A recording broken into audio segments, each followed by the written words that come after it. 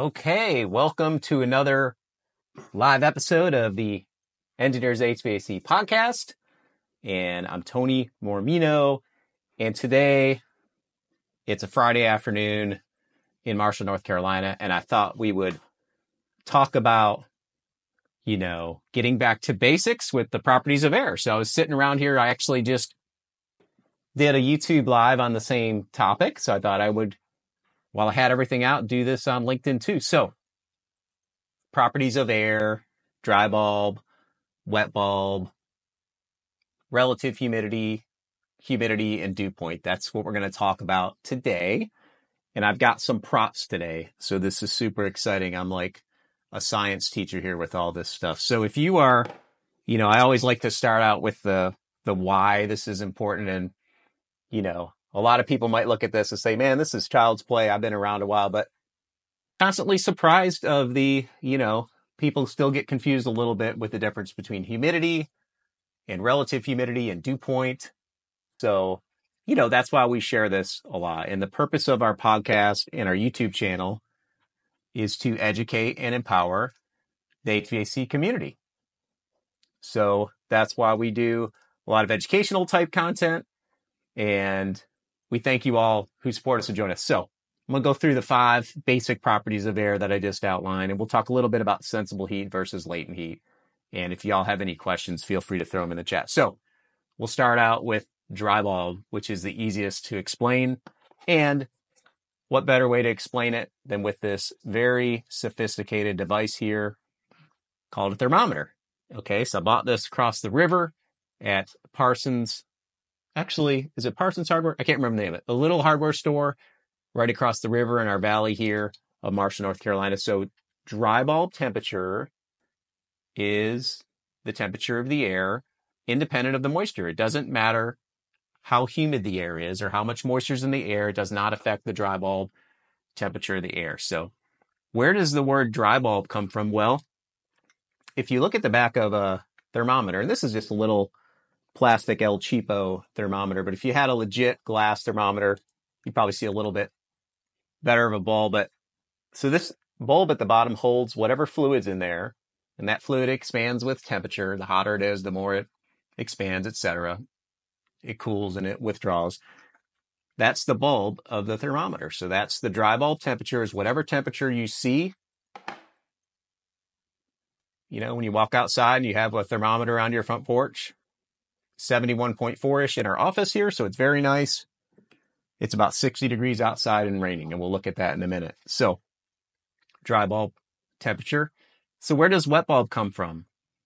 Well, what you do to measure the wet bulb is you take a dry bulb thermometer and you put a wet wick or a wet sock on the back of the bulb. You wrap it in a wet material. Okay. Now, what happens when you have a wet bulb, a wet sock, a wet wick here? What happens is the water will evaporate into the space at a rate that is dependent on the amount of moisture that's in the air in the space. So you could imagine if it's super, super dry in this office and we put a wet wick or a wet piece of cloth on here, that it's going to evaporate very quickly. A lot of it's going to evaporate. What happens when it evaporates? It provides a cooling effect. Okay, so this is evaporation. That's what that means. Okay, so the wet bulb temperature would be lower than the dry bulb temperature.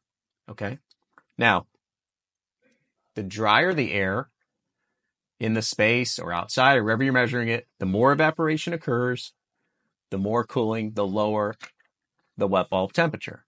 Okay, so the wet bulb temperature is an indication of how much moisture is in the air. The higher the wet bulb, the more moisture, the less it could evaporate and cool the bulb. The lower the wet bulb is an indicator of lower moisture in the space because it's able to evaporate more into the space. Okay, so that's dry bulb versus wet bulb. For reference, if you use the fancy schmancy stuff, which we use mostly today, it's about 72 degrees dry bulb in this office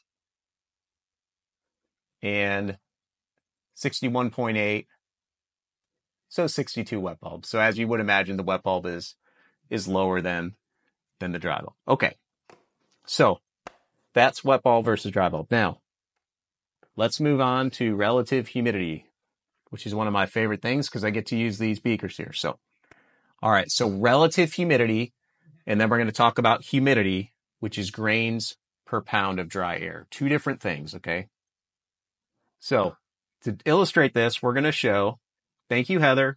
Thanks, Heather, by the way, and thanks for Courtney in the background for monitoring the chat and helping with these live shows. We've been doing these every Friday, most Fridays. They're a lot of fun. We really like it. So we thank you all for participating, and hopefully we're bringing some value to somebody with this content. So to illustrate relative humidity, we've got 3 beakers here representing different volumes of air at different temperatures. So you could imagine a volume of air at 55 degrees. If you heated that up sensibly, it would expand. So this beaker would represent 75 degrees. If you heated it up again, this beaker would represent 95 degrees. So 55 degree volume of air, 75 degrees, and 95 degrees. Okay. So what does 50% relative humidity look like in these containers? If we were to represent 50% RH in here, what would it look like? Well, it would look something like this. I've done this demo many times and I've yet to spill a bunch of it everywhere. So I hope I don't do that today. I'm going to jinx myself. Okay. So that's about, so being an engineer, I got to get it like as close as I can. So that is what 55% relative humidity would look like in this container of air. Okay. So what would 50% relative humidity look like in this beaker?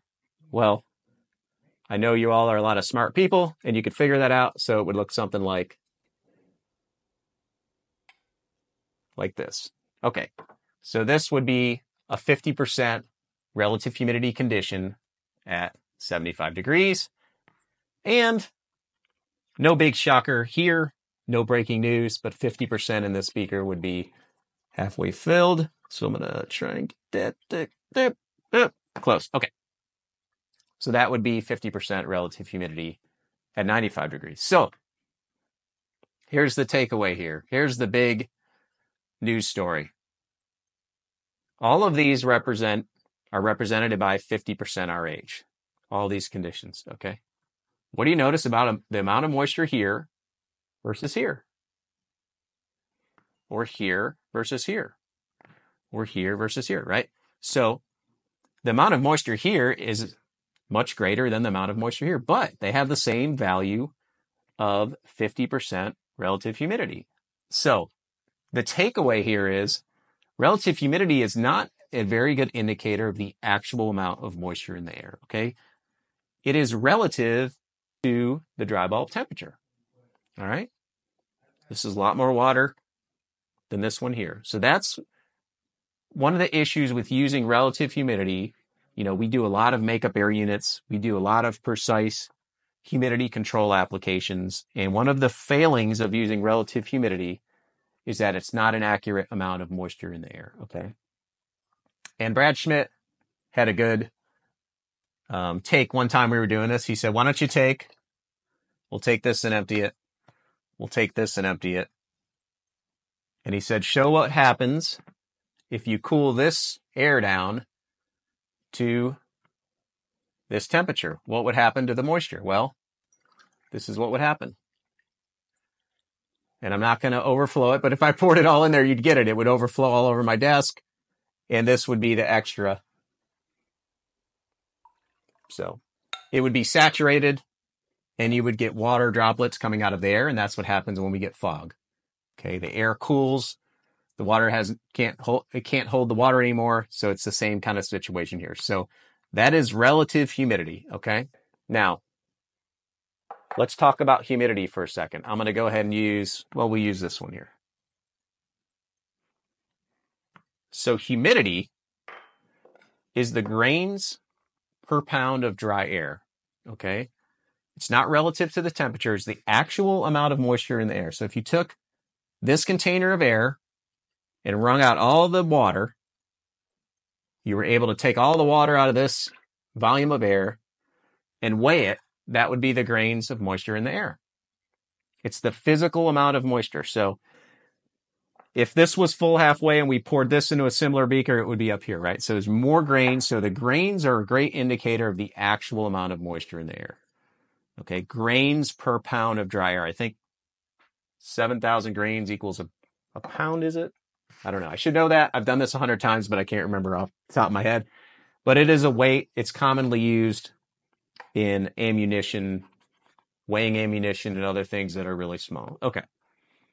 So to drive this, well, actually, before we do this, we're going to talk about dew point. So dew point is the temperature at which moisture will condense out of the air. Okay. So most of you are HVAC people. So how do we remove moisture from the air? We create, unless you're using desiccants, put that in the comments if you want. Thank you, Eric. Eric Norris. What's up, my man? Eric, congratulations on your new position at Nortec. And we look forward to having you back on the podcast in the near future. Once you get your bearings over there. So thanks for the comment. We appreciate it. Okay. So dew point is a temperature at which moisture is going to condense out of the air. So in HVAC equipment, how do we remove moisture from the air? Typically, unless we're using a desiccant or something like that, is we create a surface colder in temperature than the dew point of the air, right? So if you've got 8067 coming back to your coil, the coil's 50 degrees, it's going to condense water out. It's lower than the dew point of the air, right? That's how we remove moisture with the cooling coil. So the dew point in my office is 55.7, 55.9, 56. So any surface colder than that will condense water. If my windows were colder than that, there'd be water on the inside of my windows. So to illustrate this, I've got this bowl of ice, which you can see is dripping all over my desk. The temperature is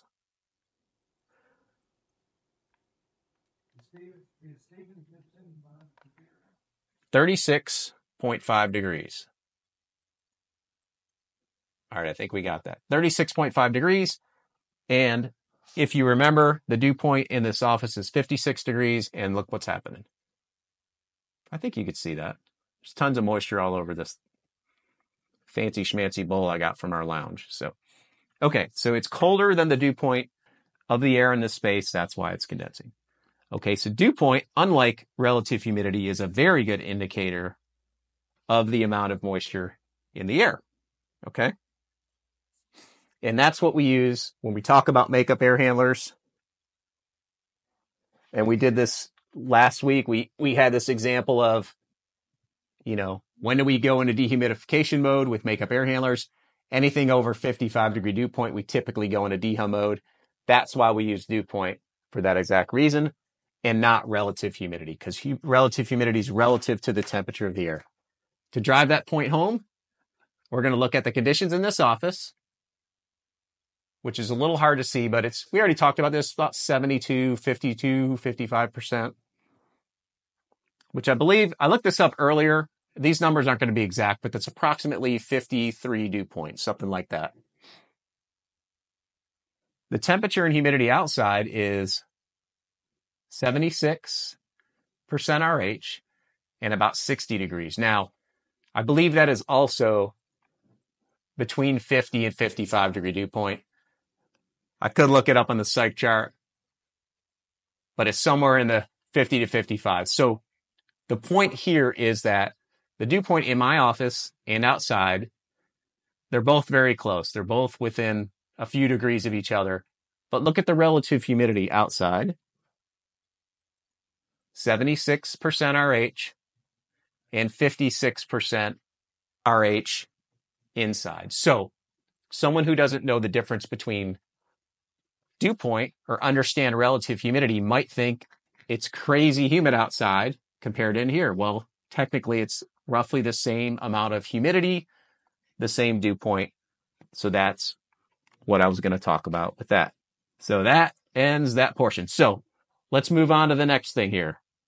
Now I'm getting real risky here with the hot coffee cup. So we're going to talk a little bit about sensible and latent heat, which is another area that can get a little bit confusing to people if you're new. And by the way, if you want to learn more about this and get a deeper dive, check out our YouTube channel at HVAC-TV on YouTube, brought to you by Insight Partners and Hobbs, and our whole family of brands, which you're going to see more of here on the podcast and YouTube channel, which I'm super excited about. We're working with a lot of them right now. Anyway, so sensible versus latent heat. Okay. So sensible heat, I've got this hot plate here, which is great, by the way. If you don't have one of these to keep your coffee warm, it's really nice. It's putting off heat. It says it's 195 degrees. I don't know how accurate that is, but it's very hot. Sensible heat is independent of moisture. It's just the heat you would feel coming off an electric heater. There's a light up here. There's heat coming off of it. There's a monitor in front of me. There's heat coming off of it. Sensible heat has nothing to do with the latent or the moisture in there. It doesn't matter how much moisture is in there. It's the same thing. So if I took my reader here and zapped it, it says 236 degrees. I don't know how accurate that is, but it's hot. It's pretty hot. And if we look at the thermometer again, this is indicating the sensible heat in the space, okay? It's independent of the moisture. It doesn't care how much moisture it is. Latent heat does care about the moisture. It has to do with the energy required to change the state of a gas or a fluid or water, etc. So when you hear latent heat, think of the moisture content in there. The more latent component, the more humid the air is, okay?